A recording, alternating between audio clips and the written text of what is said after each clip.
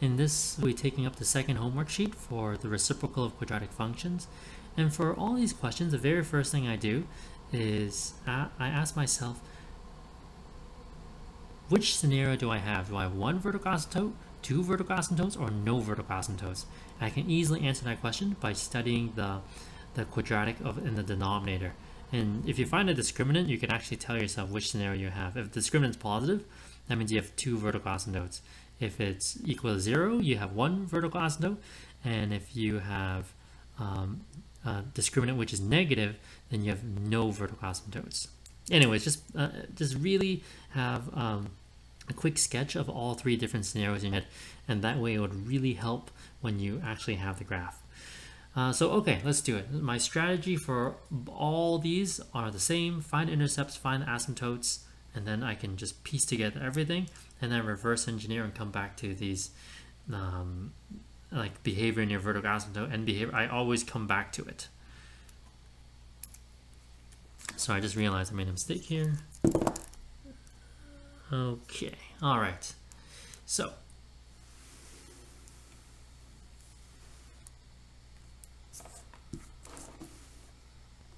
I have the asymptotes, I have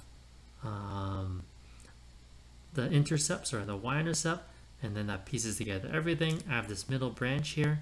Now this middle branch here, it will have a local max point here. I know it's halfway between these vertical asymptotes, which means the x-coordinate is going to be -3/2, and I did the math on the side here, and the y-coordinate is -1/4. So let me just write -3/2, -1/4. That's the local max point. You actually need that point because without that point, you cannot determine the range of this function, and you actually can't tell me where it's going to be increasing, where it's decreasing, because midway through, it goes from increasing to decreasing. And without this x-coordinate, you can't determine when to switch over. Okay, this one over here, it halfway between -1 and 5 is 2. And I did the math. When x is 2, the rational function is equal to 1/9. So f of 2 is 1/9, which means the local midpoint is 2, 1/9. All right, so I'll let you look over the solutions here.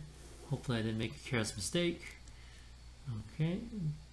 So once I have the graphs, I reverse engineer. I fill in the whole table. All right. That's not to say you can fill in the table first. Just say that it's not to say you can't fill in the table first, but it's significantly easier if you just get the graph first and then fill in the table.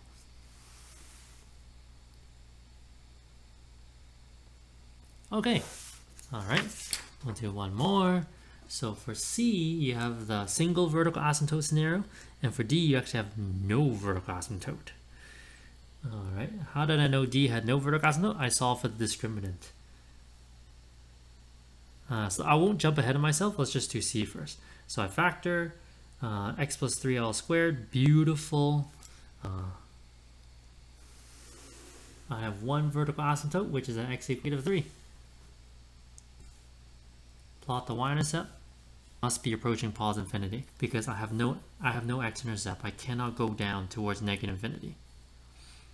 And if you study the function over x plus 3 all squared, it's strictly positive, except at -3, where it's undefined. But aside from that, the function is positive, positive, positive, positive, positive.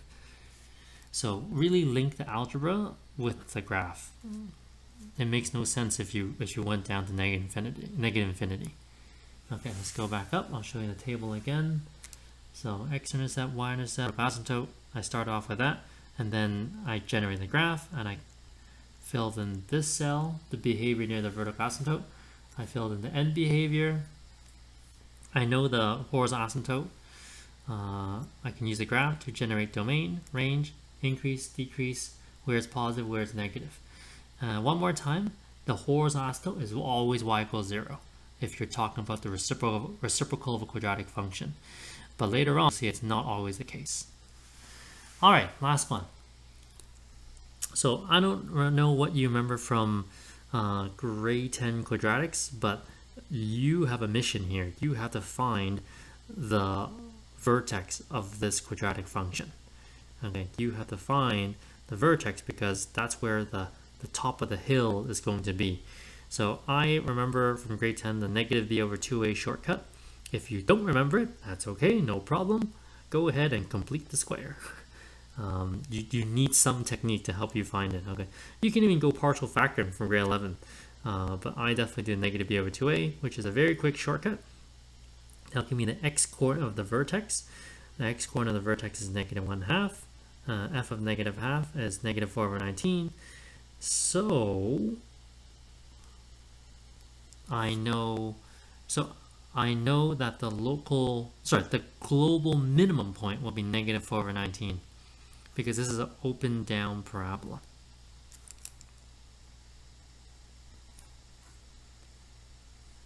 Oops.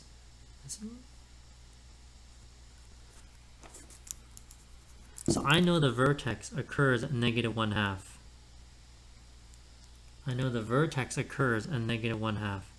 That means the top of my hill, well, I guess I don't know if you want to say the bottom of the hill, but you know what I'm saying, that the peak, okay, of the hill will be occurring at negative 1/2. So that's why I found f of negative 1/2. But first, I know where the x-coordinate of the vertex is.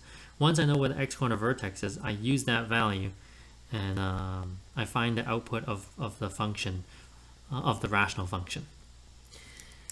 All right, so x-intercept, none, y-intercept, no vertical asymptote, beautiful. That means I can't talk about the behavior near the vertical asymptote. I can still talk about end behavior though. I know the horizontal asymptote, domain, range, increase, decrease, increase. Where is it positive, where is it negative? All this, I got it from the graph. Okay, so, bam. I'm looking at this. Oh, it's because I have the y-intercept too. Yeah, so the y-intercept is negative 1 over 5, and the global minimum point is 4 over 19.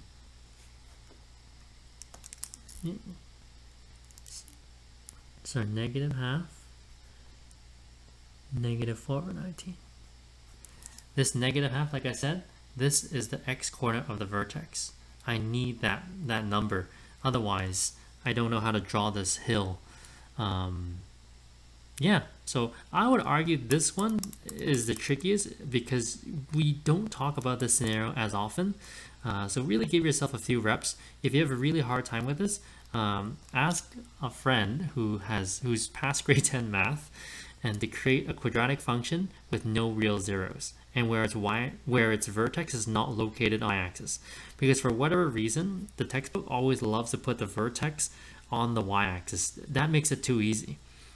I can tell you most parabolas do not have its vertex on the y-axis. So that means this hill, the peak of the hill, will not always be on the y-axis. So yeah, give yourself some examples and then take the reciprocal of that function and see if you can graph that properly. And of course you can check using graphing software.